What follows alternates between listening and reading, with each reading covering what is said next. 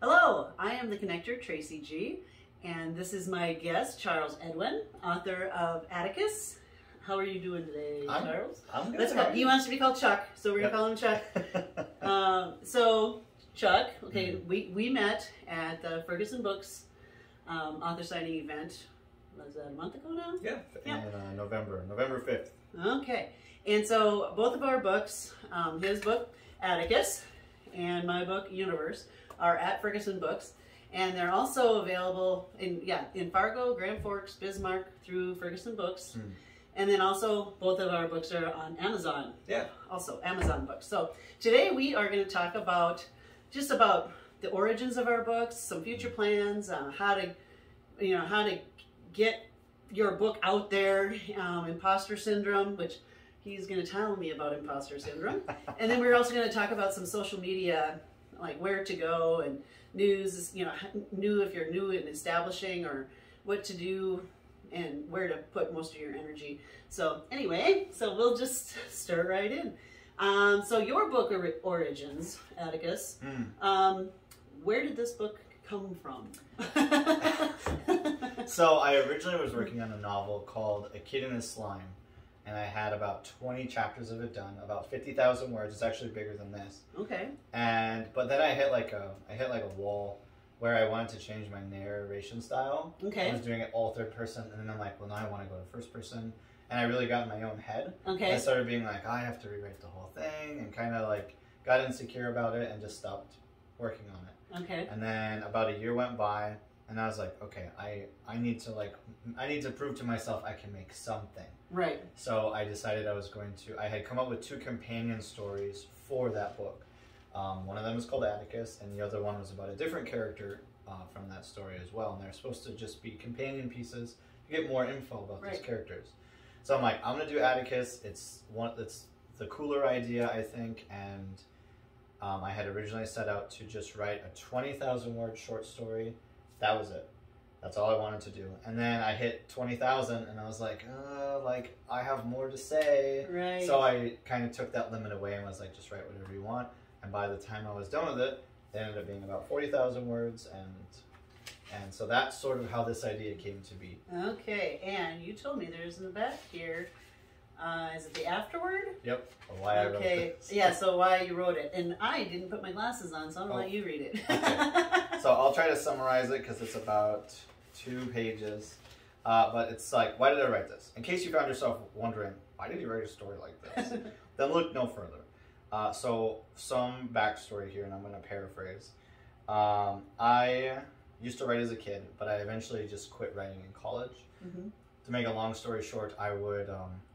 my childhood friend did comics, and all of our friends liked it. And I tried to do comics, and my art was really bad, so I got made fun of for my bad art. So I was like, okay, I might not be able to draw, but I bet I could do something else. Right. So I started writing, and we sort of both were our, I don't know, the Netflix and Hulu of the 8th grade, because he would make comics and I would write stories, and that's how we entertained our friends and other people. Eventually, my artistic abilities upgraded, and I started doing comics. Oh, okay. And we worked together for a while. But I still did short stories, and then I did them in college. But in college, my parents wouldn't read my stuff growing up. My friends did, but my parents never did.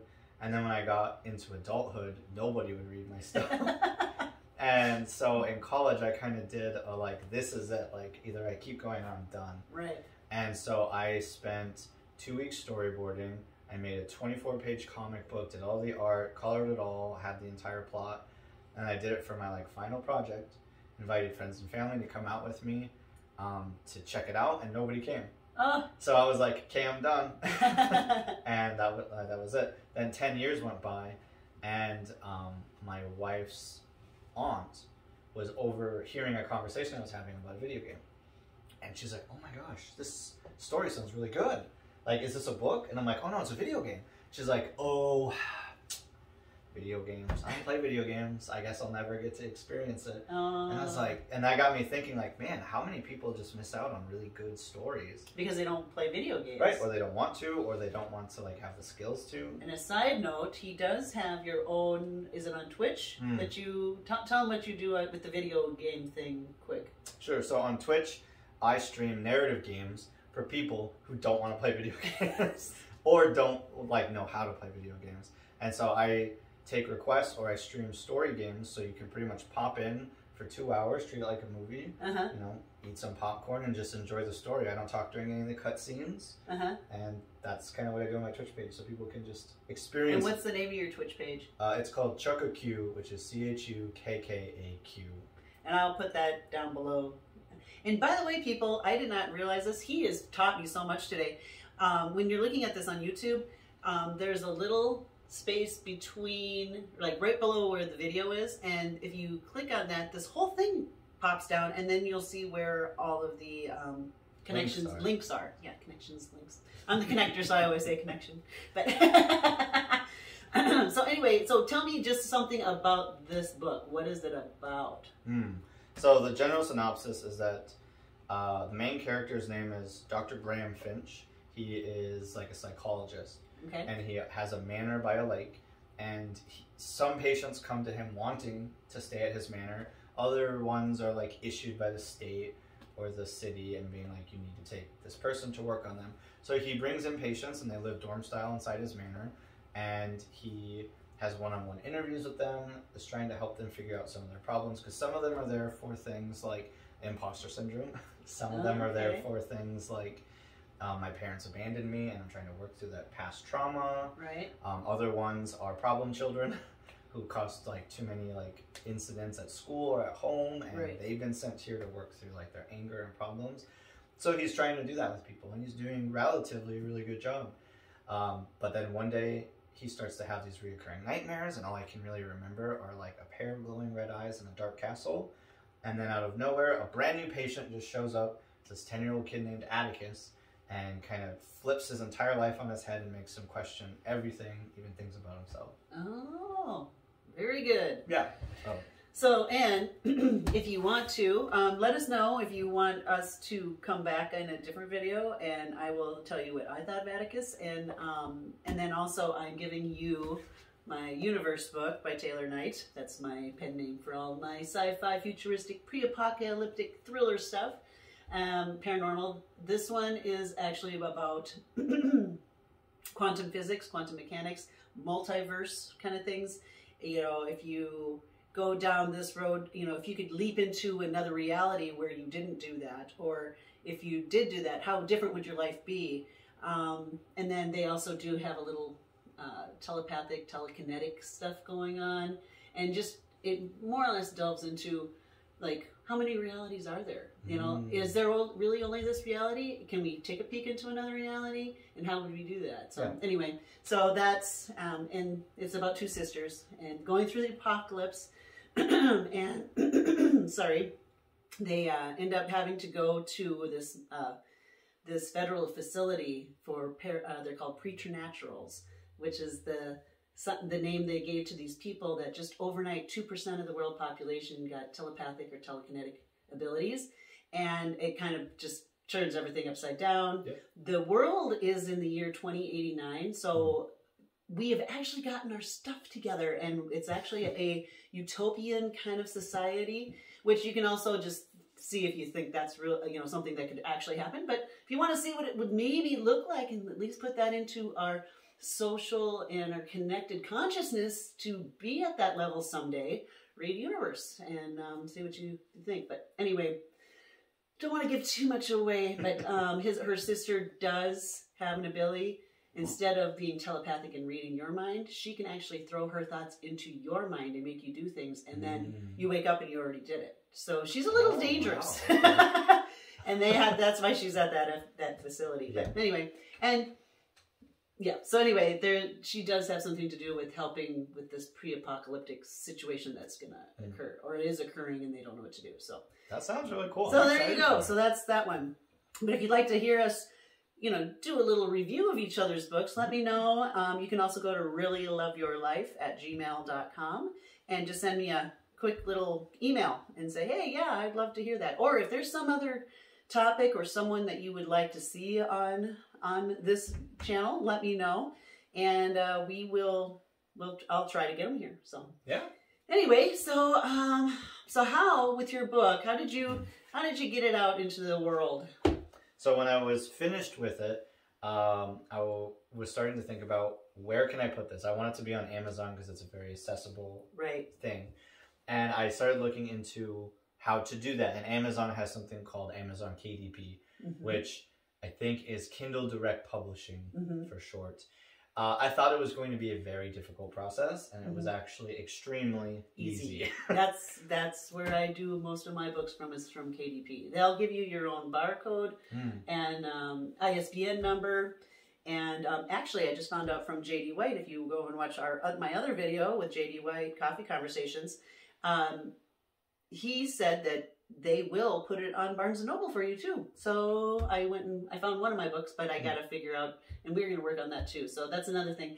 People helping people, authors helping authors. He's helping me with all of the social media stuff, and I'm going to help you with the Barnes & Noble stuff. So yeah.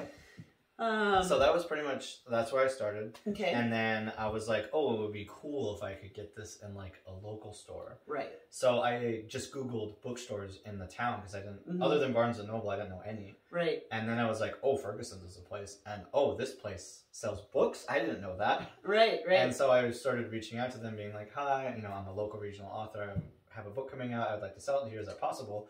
They were also super easy to work with. They're just like, yeah, bring your book in. We'll have you fill out a piece of paper, and that's it. Yeah. And I'm like, okay. There you go. So you just never know. So any future plans? So I'm working on a new book called, and it mentions it at the end because I have like a little, what projects am I working on now? Oh, yeah, and it's on my website too where I update it. Yep. But I'm working on, my next book I'm working on is called Theoden.exe, which is a like future cyberpunk type story. Okay. And it's about a prince named Theo from the Kingdom of Fairy. He's in a like terrible car accident when he's a kid, where he like loses all of his limbs.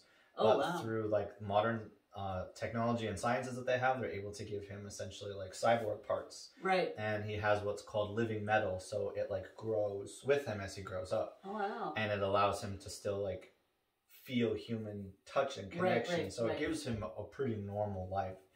And so he's in high school, and you know he's also a prince, but he there's a sickness going around that starts affecting only the metas, which are people who have metal work done on them. Right. And nobody knows what's going on, but all these metas start to get sick, and that's kind of all I really want to say about the plot. I don't have the book done yet, but I am planning for it to be a 6-book series, and the series is going to be called The Cybernetic Rebirth. Oh, that sounds exciting. So, yeah, definitely you're going to be back here and we're going to be talking about that stuff too. So, it's just a little update on me too for my future plans. I am working on my second book in my Sinister series, book 2, called The Farmhouse. And that one is more of a paranormal thriller about a woman in her 40s who has to go back to her childhood home and kind of face her demons. She was terrified and had a reoccurring nightmare for her whole life about that farmhouse when she was growing up because she saw a ghost there. And it was a little boy at the end of her bed, and he would never say anything, but he'd always just be there watching her, and then she'd wake up, or she wasn't sure if she was dreaming or if she was actually awake. And more or less in her nightmare, she finds herself back at the farmhouse, and she's alone, and she has to deal with this on her own. Well, in real life, in real life, her dad has a stroke and has to, he has to sell the family farm, or they have to figure out what they're going to do because he's going to have to retire. So her and her sisters go back to the family farm to just decide what needs to be done and, how the next steps. Anyway, she gets there first, a storm hits, and her nightmare comes true. She is stuck in this farmhouse by herself during the snowstorm, and it's just about her reliving all of the things that happened in her past. You're going to hear about some, she was plagued by ghosts and, seeing things her whole life, and you're going to hear some of those stories, and her just kind of working through, is this real, or is it just a part of an active imagination of a child? Now that she's grown up, she has to face that. So that's what The Farmhouse is going to be about. That's all I'm going to say on that. You might like this book then. Well, there you go. I think it's really close to that one. Okay, so let's talk about imposter syndrome. Okay, so I talk about this pretty extensively, and if you don't know what imposter syndrome is, don't feel bad. I think there's a generational gap between who understands what it is and who doesn't. Okay. My wife's uncle, I told him, he's like, how's your book writing going? I'm like, oh, my imposter syndrome is so bad right now. And he's like, oh, I'm a successful millionaire. I don't know what that is. And I'm like, cool. Well, so imposter syndrome comes from, it can take on a bunch of different forms depending on the person. Okay. For most people, like the umbrella term I'll use, is it's when you deserve to be in a space, but you don't think you deserve to be in a space. So like, okay. I wrote a book. Right. I'm a published author, right? Right. But I don't feel like an author, and I'm a bad writer, and I shouldn't write books. That's sort of where it comes in. Yes. And it like, you know, it can be your own self-esteem, your seasonal depression can kick in and affect it, bad reviews, or like, I wrote a book and no one in my family will read it, so I guess I'm a sucky writer type thing. Right. Like, all those things can like eat away at you, and I probably deal with imposter syndrome like every other week. I think How do you get out of it? How do you get out of it? For those people who want to write a book and they're like, no, I have no business. I'm not, you know, I'm not a writer. Yeah. So what I would say is, you are your own worst enemy. And the sooner you can realize that, the better.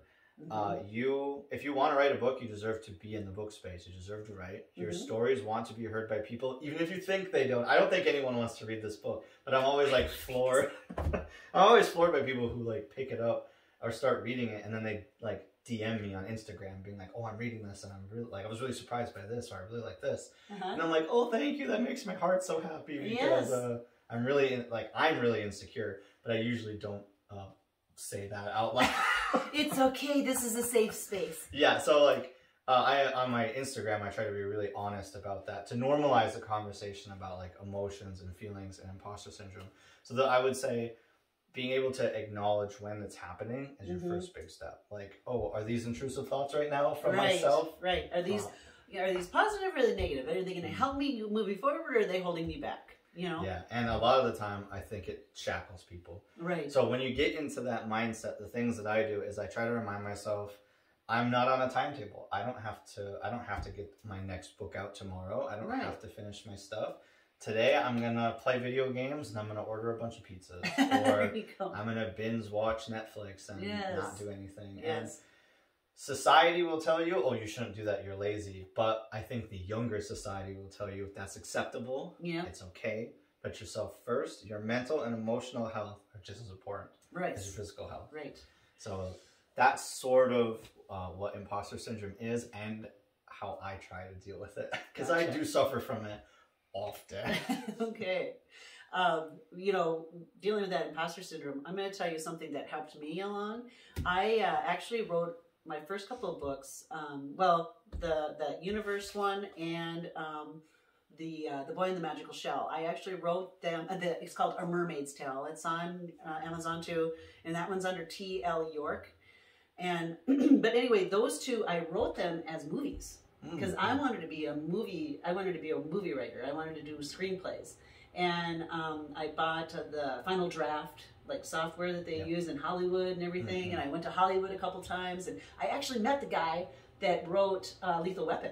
Oh, cool! And I was in a class with him, and he was talking about how do you write, and he gave some of the best advice that I still live by today, and how I get these book after book after book done is I keep him in my mind. He said, okay, when you're writing a book, the number one thing is if you have kind of a scheme of how you see it happening, write it down. Write it down so you kind of have a short story of, who is going to be the main character, who's going to be the nemesis, who, what is that big character flaw, what big tragedy is going to happen that he has to overcome, and then how is he going to get over that, and then how is it going to end? And if you don't know the ending, it's okay. It will write itself once you get in there. But just jot down, and when you do this, it might change. But at least it gets your own nemesis, your imposter syndrome. It's like, no, I can see the goals. I can see where it's going. I'm going to keep writing, and then if it goes off, well, hey, that might actually be better anyway. So, but it just kind of tricks your mind into thinking that it's already written, so you don't have to worry about it. You know what I mean? I do know what you mean. Yeah. And then, but then it might change as you go along. But no, he said his number one thing he did, and this is not me. And he got up at 6 o'clock every morning, grabbed his coffee, sat down, and started typing or writing, even if it was just for 10 minutes. He just made himself get into that space at the same time every day. And that part I did take to heart.